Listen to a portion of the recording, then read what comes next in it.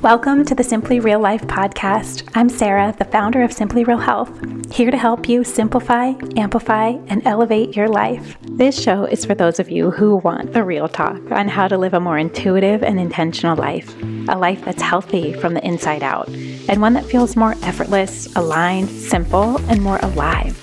We cover it all, from health, wellness, mindset, motherhood, daily habits and rituals, to business and relationships, creativity and growth, and tiny tricks to feeling your best, and the energetics behind it all filled with personal stories, unfiltered conversations, and of course, answering all of your burning questions, all in the way of simplicity and keeping it real, so that you can create your own version of your healthiest life. Let's do it. Hi, you guys, and welcome back to the podcast. Okay, I hope you are all feeling this energy of spring. Like, I don't know about you, but for me, I'm like, yes, I am here for this. It just, every time the seasons change, it's like this influx of just fresh energy. Like, I love how the foods change. Like, you start to see different types of foods and different produce come back into season after it feels like a long winter. Things that are like fresh and bright and colorful. And it's just like, oh yeah, remember salads? Like, remember smoothies? Remember like all these fun vegetables and fruit that only come around in spring and summer. It just feels like this reinvigorating time. And I see that, yes, with food, of course, and as I'm cooking, but also it's just such a good time to like look at your daily routines and your habits and look to ways like, how could I switch this up or mix things up just slightly? It's a really like beautiful way to actually look at the whole entire year, is to start looking at it, at things like season by season. Like, what do I want to call in or do more of, or what do I need more of this season? What do I need a little less of? Like,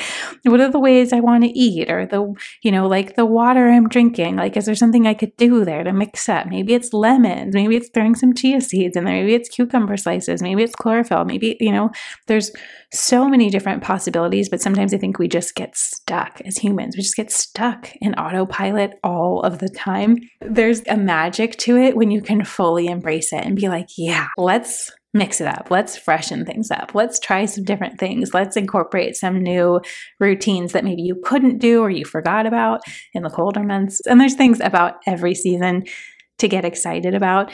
And I just feel like it's a way to keep things fresh. So much of our daily life truly does stay the same unless we take a more active role in how could you just infuse more things that help you really do feel alive. Okay, well, that's my update over here.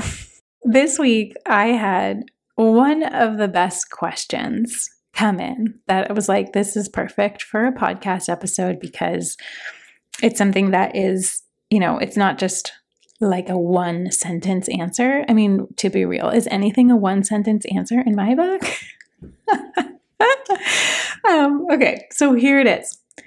The question was, what mistake that you see people making most of all, like when it comes to their health overall? That is a great question, because I've been doing this, as many of you know, for over 10 years. A couple weeks ago was our 11th year anniversary, which is crazy, of Simply Real Health. And I have been coaching even before that. So this has been almost like 18 years of coaching. So I have seen it all. I have seen probably everything. Nothing could freak me out.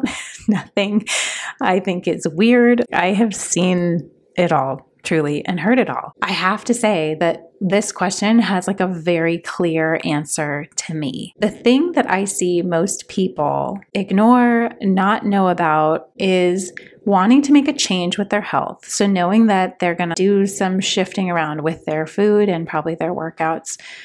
But the mistake I see them make is that they go so extreme and intense, because truly that's how we're all trained and taught. That's every diet out there. That's every marketing campaign, especially food marketing campaign, is all about the extremes. And it's done because the human brain loves drastic changes. We love a good before and after. We love like extremes. We just live for it. It's so deeply ingrained in our brains that we can't avoid being drawn to it. Everybody wants a quick fix, especially the way we've been taught about food and the way we're taught about health is always framed in that mindset of like, what's the quickest, fastest way to get the most extreme results in the littlest amount of time? But the problem of what happens when you do that is that you are just following something sort of blindly, like you're being a robot. You're like, okay, eat this at this time, at this amount, like, trust me, I've done every single diet out there. So I know, and I am well versed in this. It is basically teaching you to disconnect even more from your body and just follow whatever that piece of paper is saying, or whatever like the diet book is saying, whatever the method is. And you know what? There are always going to be new methods. Like, it is a multi-billion-dollar industry, even more than just diets, because maybe I'm dating myself, like back in the 90s and the early 2000s were like diets. There really were like diet crazes, but now it's more like labels of how you eat. Are you paleo or are you vegan? Are you keto? Are you doing low fat? It's like these separate camps, like you are this thing and therefore you're not any of the other things. Whereas I believe, and as you probably know, if you're listening to this podcast, like it's just about real food. Like, let's just all go back to the basics, every different category of real food, and then from that point, it's about finding what works best for you and your body, which requires some testing, some playing. But my point is that when we decide that we want to make a change, it's always like we want it to be the quickest, the fastest, and whatever it takes to get there. We want to sprint there. We want to follow directions. We want to not listen to our bodies, completely tune out, just follow along, and then get us to this place. But then what happens when we're at that place is that we realize, okay, that wasn't really sustainable. That wasn't something I could probably do in my normal life, at least living a life that you want to feel freedom with food and a joy with food and celebrating the beauty of food, like with the people that you love and these experiences and the ambiance around it. It's like none of that is involved when you're looking at a way of eating that is very prescriptive and has very set like yeses and nos. And so the problem, not only when they get to that place of like, it's not sustainable, is that then we don't know where to go because we've followed this plan. So we know how to follow the plan. And when we follow the plan, we think that we're being good, quote unquote good. I'm being good. I'm eating good.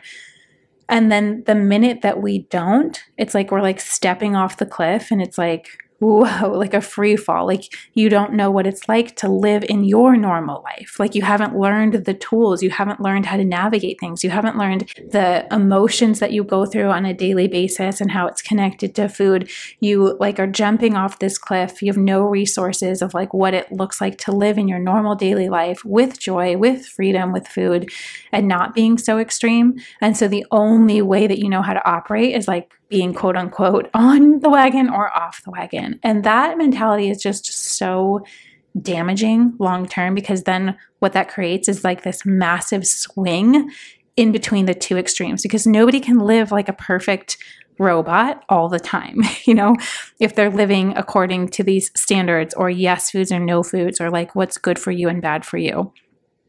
Nobody can live like that.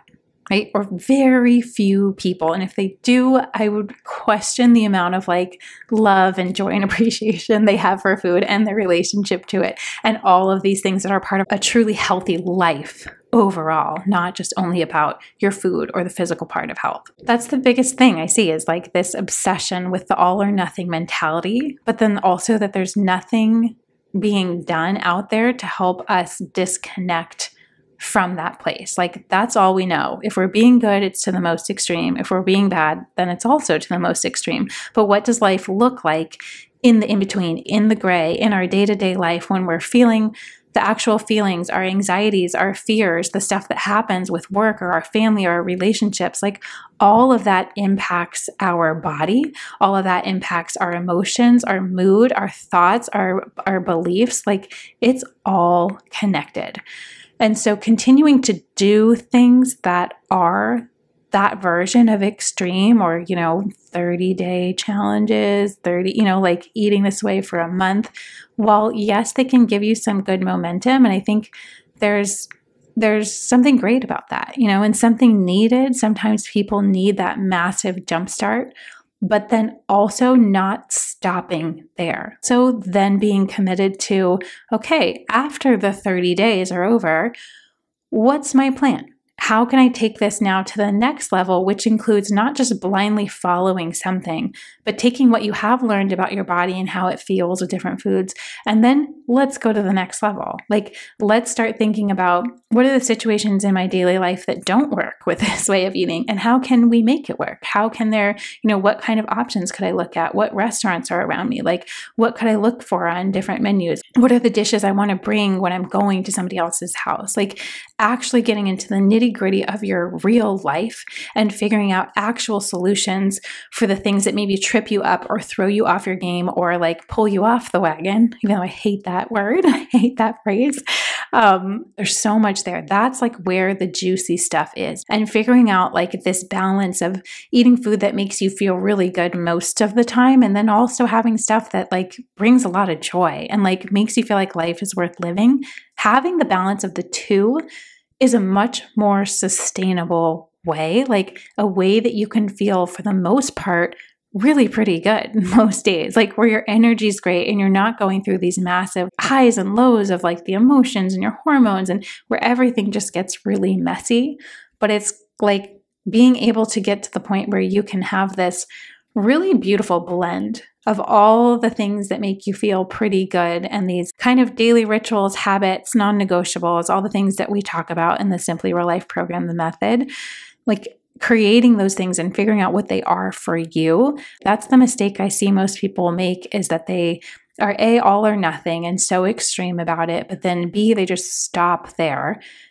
C, if I had to throw in the next one, it's that they never incorporate like the mental and emotional parts, because it impacts so much of what you're hungry for, what you're craving, like the ways we've learned to cope with different emotions or stuff down or numb. So much of that is ingrained from childhood and like what you saw other people doing around you, what our culture and like what society norms are like very actually weird when you look at them or start to uncover like, where did this come from? And are there maybe better ways to process my emotions, or are there better ways to do that don't have to deal with like eating through a bag of chips, or like going for ice cream whenever you feel sad. There's so much of that stuff, even just like daily stress of eating, snacking incessantly because you don't want to do a task at work. I think there's this huge disconnect, between how we're putting all these pieces together. Like they can't exist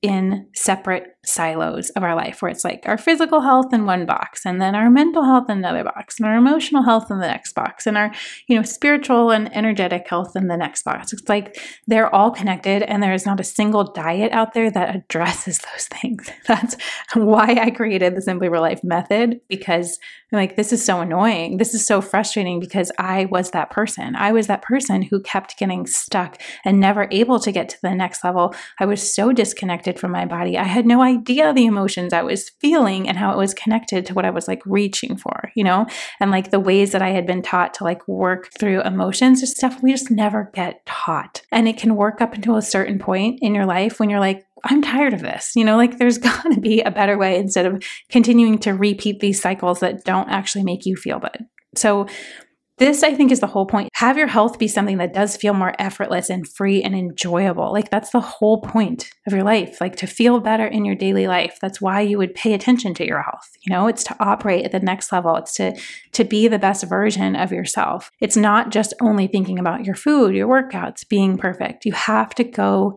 deeper than that. It's the inner work, right? It's the inner work of understanding your internal thoughts, your feelings, your emotions, how your brain is wired. If you don't look at those things, nothing that you're trying to do on the outside will stick for very long. And then you're sort of stuck in that cycle. The more you start to do that, the more trust you lose in yourself. The more you start to doubt your body, the more you start to doubt its ability to digest food well, or to assimilate it, or to metabolize it, or process it well. It can be so discouraging and so exhausting. So many of us have this desire to be our best selves and to thrive and to feel like, life is happening for them. Having that semblance of like trust in your own body in its own rhythms, in what's going on, in what foods are working for you, knowing and trusting that, at least with eating real food, that you know it's food that your body can digest and process easily. You're not weighing it down. You're not demanding a ton of work for your body to do to just like digest your food.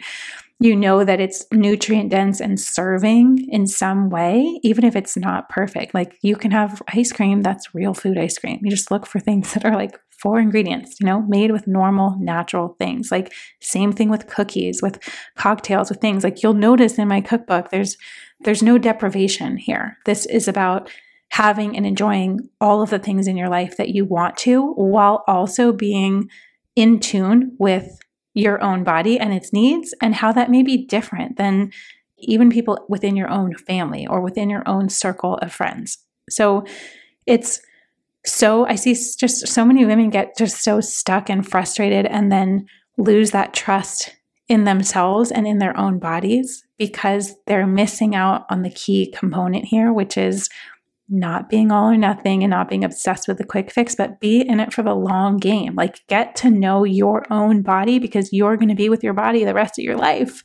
It's like being in relationship with yourself just as much as you are with the people around you. You've got to have that relationship to yourself, get to know yourself, get to have ways where you start to trust yourself, where your body is not thinking that you're going to just be bombarding it with stuff it can't handle and that it doesn't like, and that makes your blood sugar crazy and makes your digestion bad. If it was any other relationship in your life and you were just slamming stuff in and just being mean to it and talking down to it and just having no time for it, no care, no energy, think of what that would create in a relationship. And that's how so many of us relate to our own selves. This is the long-term game. Our health, our food, our workouts, our thoughts, our emotions, these are things that every human deals with. Every human. It's not unique to us. It's every human has these things. So why not learn how to get to know your body, how to work better with your body, how to be a better teammate to your body, the things that help it feel the best? Why not spend a little bit of time? Even if you just spend, this is what I tell all the women in Simply Real Life, the method, even if you just spend the next 6 weeks just focusing a little bit more on that and on yourself and getting to know yourself and figuring out these things and thinking about things and being a little bit more intentional and asking questions and playing and experimenting and having these fun tests and trials that you can do for just 6 weeks, imagine the impact that will make on the rest of your year, let alone the next decades of your life. Even just a little bit of time where we have never spent it before, because again, we've never been taught that this is important. It is the number one thing that actually changes how you operate and how you feel every single day of your life comes back to this. And your body, guess what? It's going to change. The things that your body's thriving with now may not work next season. It may not work a year from now. We go through so many transitions that affect our emotional health, our mental health, our physical health specifically, so many different changes, even with different hormones over the years, even with different amounts of stress. We are always new and different. So learning how to have that connection with your body is key. Otherwise, you're going to be jumping from one to the next thing, and always these extremes and feeling down on yourself, not trusting yourself. And it just gets worse and worse over time. So when I say that it's the number one thing that is missing, I mean it. It is life-changing. What happens to people who start to put aside all of the sexy, the quick, the rapid, the transformation overnight, and just be that's not actually what I want. What I want is to feel happy. What I want is to feel joyful. What I want is to look around at my life and feel grateful. What I want is to be appreciative of my body. What I want is to have that trust and that connection and knowing what I need and being able to show up for myself and give it. To know that when you do that, imagine how that could generationally change your family. To see and witness somebody else being empowered in their own life, making decisions that are ultimately nourishing, right? And uplifting and elevating that type of energy, it spreads in such a beautiful way. It is very countercultural what I'm saying. This is not something that like we see talked about. It's not something that is modeled very often. But I think that is why I feel so passionate about this and about teaching this, because for so many years of my life, as you all know, I was living in that very same place. And it makes me emotional to think about if I had never gone through these steps to get to where I am today, where I feel like I do feel effortlessly healthy, where it comes naturally, where it feels like very rhythmic and very beautiful. And although, yes, there's these tiny shifts and changes, and I've been through so many transitions in my own life from like external stressors to internal stressors, including pregnancy and postpartum and all of the things, and SIBO and PCOS. And I know that I can be the best caretaker for my body. That has taken years, right? But it doesn't have to take years. It just is looking at things in a much different way, in a much more connected way, a much more like holistic, like whole view of you in your own life, in this season you're in at now. So today, I just want you to think about that in your own life. Like, where do you feel like you're at? Do you feel like you are in that place where you have this unshakable, deep trust and connection with yourself, with your health, with your body, with your emotions, with what's going on around you? Or do you feel like you are constantly searching, constantly looking for the next thing, always going through these extremes and these cycles that keep repeating themselves, and then you feel worse and worse about yourself overall?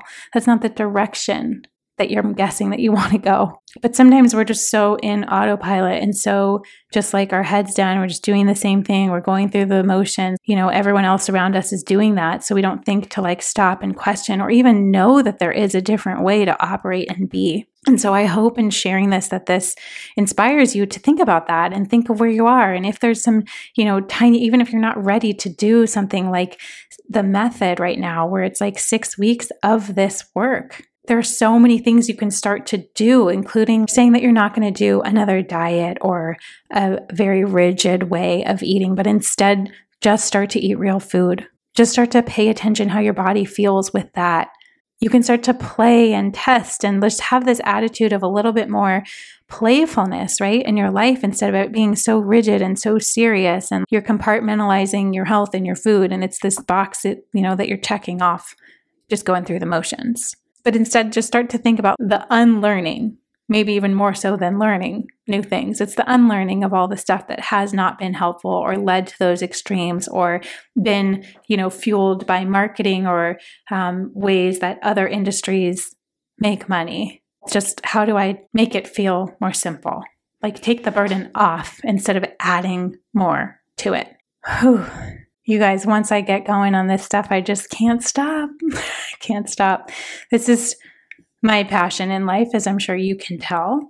But it's really so much about leaving these all or nothing extremes and finding a place of better alignment for yourself with more grace and more balance. It's not only the thing that I see impact and change people's lives over and over again and year after year, but it's the thing that's changed my own life and my own relationship to food and my health the most. And I want that for each one of you. If you have any questions about it, let me know. This is truly my life's work and what I feel the most passionate about. If you're going to try any of these things from the episode today, come let me know. I would love to know. I would love to know your questions that you have. Just come find me on Instagram over at Simply Real Health. I would love to chat and just get to know where you're at, and maybe even give you some ideas of places that would be really good to start. I hope you guys have a great rest of your week. And I love you so much. If you enjoyed this episode and want more like it, make sure you're subscribed to the Simply Real Life podcast, wherever you listen to podcasts, and maybe share it with a friend or two. That would mean the world.